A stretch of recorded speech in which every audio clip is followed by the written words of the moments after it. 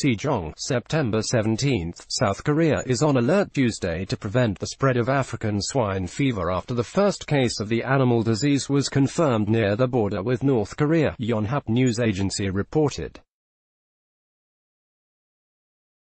The Agriculture Ministry said it began to slaughter some 4,000 pigs in a precautionary step.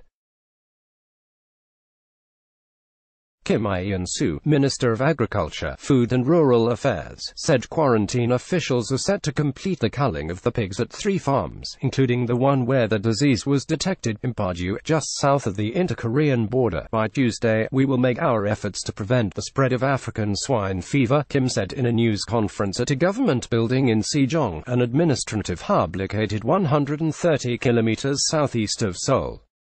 The move came hours after South Korea confirmed the case of the highly contagious virus at the farm where 5 pigs died Monday. The 2 other farms are located about 20 kilometers from the one where the disease was detected. South Korea launched an epidemiological investigation to try to determine the exact cause of the outbreak of the highly contagious virus, Kim said. The owner of the farm where the disease broke out did not use leftover food. The farm has no windows and it has set up fences to prevent possible contact between his pigs and wild boars. The owner of the farm has never visited a foreign country, according to Kim. South Korea said it will disinfect some 6,300 pig farms across the country and check conditions of pigs.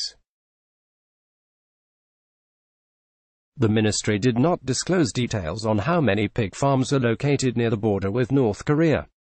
The first confirmed case in South Korea came about 4 months after North Korea reported its first confirmed case of the disease at a farm near its border with China to the World Organization for Animal Health (OIE). Since its outbreak in China in August last year, the disease has spread to neighboring countries, including Mongolia and Vietnam. South Korea imposed a nationwide standstill on all pig farms, slaughterhouses and feed factories for 48 hours beginning at 6:30 a.m., Burnham Alley's blog adds. Why?